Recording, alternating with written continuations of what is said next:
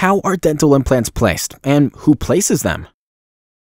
Placing dental implants requires a surgical procedure in which precision channels are created in the jawbone, often using a surgical guide. The implants are then fitted into the sites so that they are in intimate contact with the bone. They generally require 2 to 6 months to fuse to the bone before tooth restorations can be attached to them, completing the process.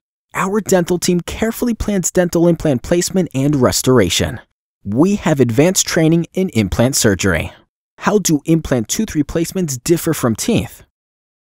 Natural teeth and dental implants may look the same, feel the same, and even function in a similar way, but they are very different. The most important differences are in the way they attach to the surrounding bone, their response to dental disease, their maintenance and repair. What type of maintenance do dental implants require? Implants do require maintenance to avoid dental diseases. If you have dental implants, you should be even more careful to practice good daily oral hygiene, including brushing and flossing in order to control bacterial biofilm and to regularly visit the dentist.